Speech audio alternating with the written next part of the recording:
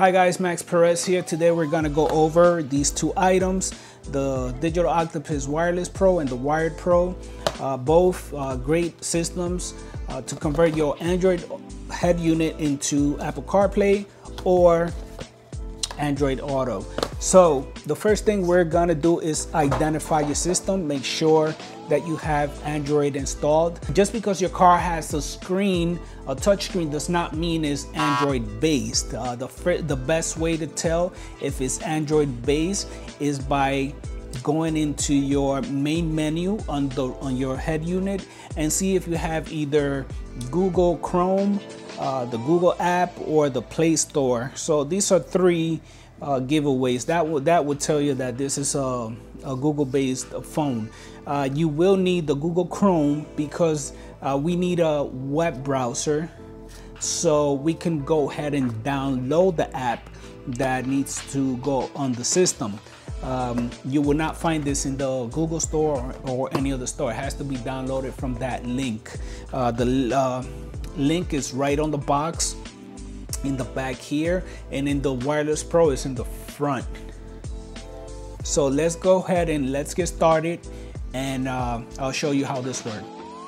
Okay, so now that that's out of the way, let me show you how to download the app, which is the first step so we can get started. So we're gonna go into apps, and like I mentioned before, you're gonna need Google Chrome or the Google app, whichever one, and we're gonna open it up and we're gonna type in that address that is right on the box.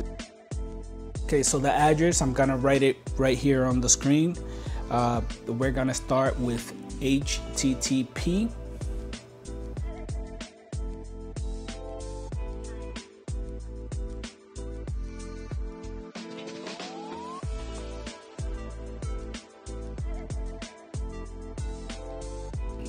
So now we have our address up here, and we're gonna click on enter.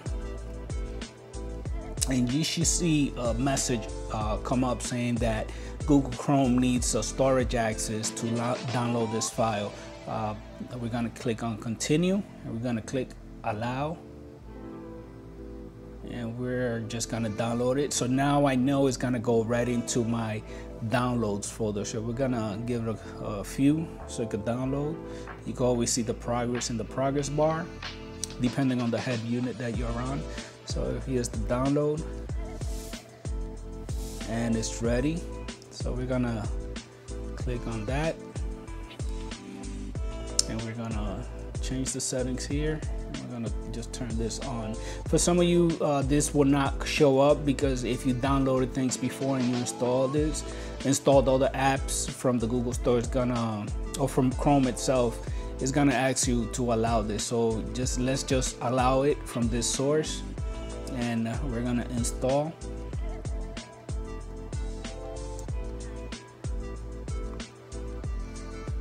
Okay, so now that the app is installed, you're gonna get some messages, and we're just gonna click OK. And we're gonna click on OK again. And we're gonna click on done. So now if you go back to your home screen, you should be able to see this app called AutoKit. This is the app that's gonna run your USB dongle. So now we can go ahead and connect our USB dongle, and we're gonna go back here. We're gonna click on AutoKit, and we're gonna do the initial setup. Let's click on allow, allow, allow. Now it's asking me to connect the phone. Okay, so now I'm gonna grab my phone, and we're gonna go into settings, and we're gonna go into Bluetooth, and we're gonna search for AutoKit 0B25. All the dongles have a different number, so just make sure you're connected to the correct one. So it's probably gonna be at the bottom, 0B25 right here. So plug it into that. So now it's connected. and as you can see, it's gonna start up right away. There you go. Okay, so now that we're connected, you can actually go ahead and shut off your phone, or if you want to do something else on your phone, this is still gonna be there. And it's an extension of your phone, so it's not a mirror. So we can actually take this off, and now we can navigate the system itself. So right here we have our GPS, and when you click on it, it's gonna open either Waze, whatever map you have set up here is gonna show up. So this is the status on my phone, so my battery's running low, as you can see right here. With the time, everything is synced up. If you want to make a phone call, you can just go into phone call, and all the numbers will be here. It's just like your phone, so if you go to recent, contacts, keypad, you have your keypad and your voicemails, and you can actually listen to them. Okay, so we're gonna go into the next screen. So we have our phone, music, so whatever music you have saved on your device is gonna show up here. So we're gonna just keep scrolling. We have our messages. You won't be able to read what the messages say, but it will read it to you. So what's the difference between the wireless and the wired? Obviously, the name says it. The wireless, you can connect your phone wirelessly to your device. This only works with iPhones. The wireless part only works with iPhone. If you have an Android and you want Android Auto, this will work, but not wirelessly. You will have to physically plug in a USB, and it'll show you the Android system, and I'll show you how that works in a second. So let me go ahead and switch my phone, and I'll show you guys how this works.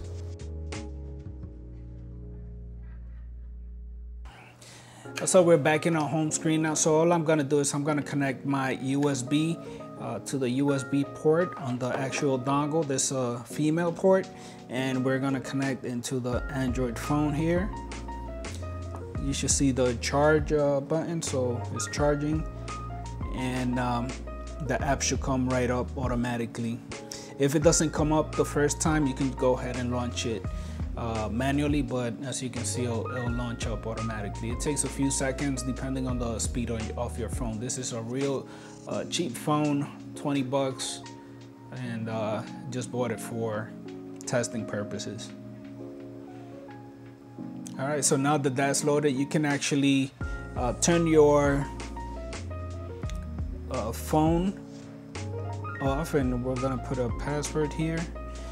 Okay, so this is our Android phone again, and again, the apps that you have here will reflect on your system depending if they're compatible. So now I can actually turn this off. Again, you could do whatever you want on this end, so we're gonna close this phone here, and now most of those apps are already in our system here.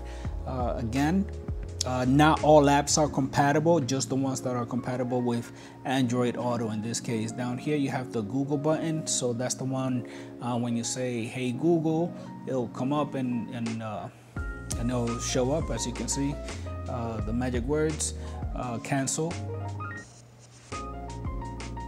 The next one is your notification, so if you have any notification, you could see it there. Over here you have a link to your maps, and this will be kind of like the home button. The exit button here will take you back to your main menu, and then it has some apps like YouTube Music, but of course you need subscriptions for that for it to work. And then you know, all the Google services. If you download Spotify, Pandora, XM Radio in the phone, it'll automatically show up here. So now we're just gonna go into the home screen, and we're gonna exit, and it'll take you back to your main menu on your radio. I hope you guys like this product and give it a try. Also, there's other brands out there, and the process is gonna be different. They're pretty much the same, but their process is gonna be different on how you install the app into the system. For you guys that do not have an Android radio, there's still hope for you, because they sell another unit that connects, that integrates into your radio if you really want that. But you know, we're talking about $200-300 and up, which is probably not worth it. It's probably just better if you just switch out to an Android radio with the CarPlay built in, or you know, if you find the cheap Android radio and then just get the dongle, that works as well too. So you can have the CarPlay or Android Auto, whichever one you prefer on your system. So hope that helps. I'll catch you guys in the next video. Don't forget to click that like button and subscribe. Follow us on Instagram, Digital Octopus Radio, and visit our website, digitaloctopusradio.com, where we make these radios for Gen 5 Camaros. That's 2010 to 2015. Have a good one.